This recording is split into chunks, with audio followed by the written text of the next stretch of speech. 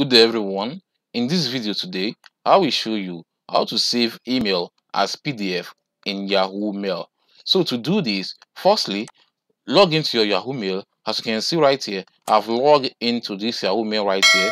So when done logging into the Yahoo Mail, the next thing for you to do is to scroll down to where you have the email you want to save as PDF. So I'll be using this one right here, which is a new post Instagram. So click on the mail you want to save as PDF. So right here, as you can see, here is the email, which is right from here to the bottom. So when done with this, the next thing for you to do is to scroll up to the top of the email page. Then you see this printer button, which is the print button. So click on it.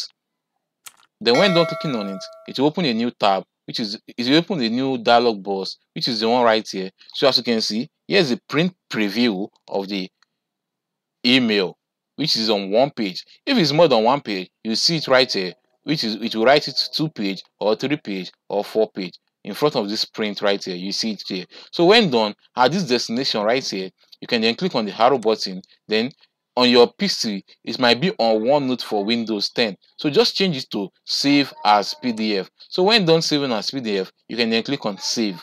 So when you click on save, it will be saved to your. So let's click on save. Then a dialog box will open. As you can see, Yahoo, new post to Instagram. Then select the location you want to save the PDF file to. So I will be saving it to my desktop. As you can see, there is no file which is named new post to Instagram right here on my desktop. So click on save button. So when done, clicking on save button, just give it within 3 to 5 seconds, the document will be downloaded and saved to your desktop. So let me minimize this for better, so you can open the PDF file. So right here is the document I just downloaded. So if you check, date modify 3/25/2021. So as you can see right here, 11:22 a.m. So right here, as you can see, 11:22 a.m. That's the time. Then 3/25/2021. So as you can see, within some seconds, that's when I downloaded this PDF. So to open this, let's just right click and open as PDF. So open with PDF. So let's give it time, let it load.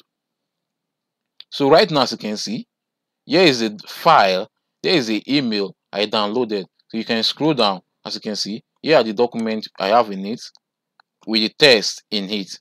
So that's how to do this. Hope this video helped. Please give it a thumb up and don't forget to subscribe to our YouTube channel. See you in the next video.